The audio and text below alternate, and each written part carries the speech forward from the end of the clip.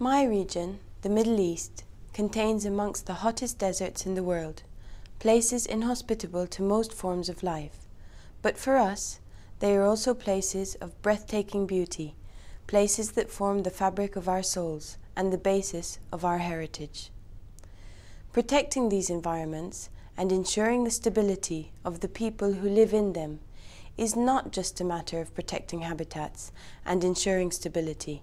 It's about protecting the very essence of our lives.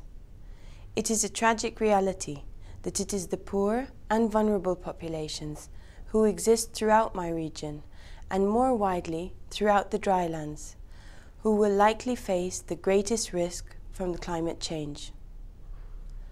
Water shortages and rising sea levels could lead to mass migration.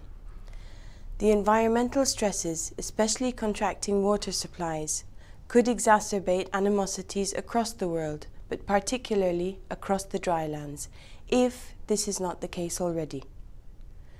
And yet dealing with climate change and recognizing the looming crisis need not be negative. Across the drylands, the dialogue provides us with positive opportunities for local, cross-border and international cooperation to ameliorate the problems that face us.